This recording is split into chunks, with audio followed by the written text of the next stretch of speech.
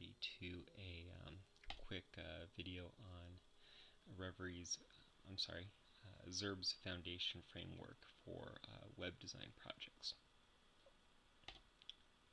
So a foundation is a responsive layout framework similar to Bootstrap, and what it allows you to do is quickly manage web projects and develop websites that are both responsive and useful.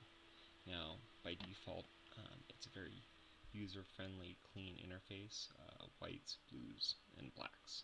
Nothing spectacular, quick and easy, and in fact, I am using this on my personal website right now. Now, Reverie, which is based off Foundation 4, takes the framework and turns it into a WordPress theme, which in turn is what I am using on my personal blog. So you can see that it changes in response to the window size, which comes in handy with both mobile and web environments.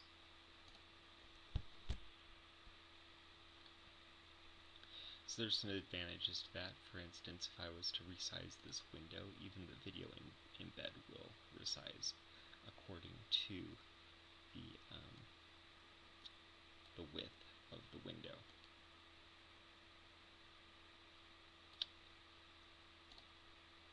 So, how do they accomplish this? Well, they actually accomplish it with a basic grid, 12-column grid system.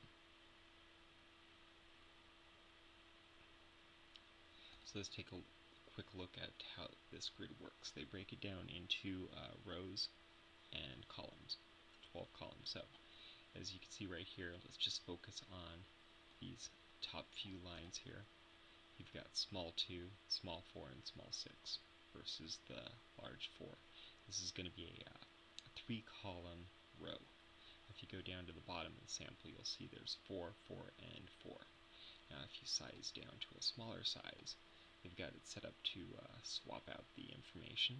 So it's 2 columns, 4 columns, and 6 columns. So the web page will react to the browser size. Now to further illustrate this feature, I've built out a grid sample here with the left side, the middle side, and the right side. If I go back into this post and take a look at it, my mistake. Go back into this post and look at it, you can see that I've got small 2, 4, and 6, as well as large 4, large 4, large 4. So this is built first for small screen devices and second for large screen devices.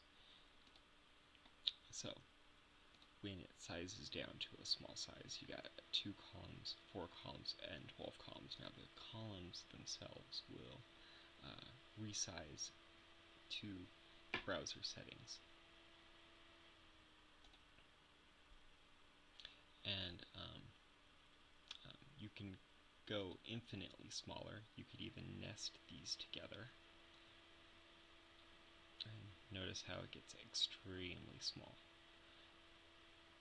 At some point, the width is fixed. That's how I have Reverie set up on my blog, but you can make it infinitely wide if you chose to do so. And that's pretty much how the foundation for grid works. Now you can nest the items together, as they illustrate here. You can offset the grid by having some blank grid elements in there. You could even center some of the grid items together, which makes this really useful whether you're creating a corporate website, personal blog, or just about anything.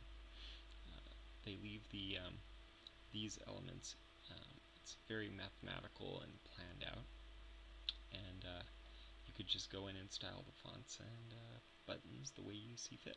Anyway, my next video I plan to get a little bit more involved and cover navigation, pagination samples, such stuff like that. So, thanks for watching. I'll see you guys there.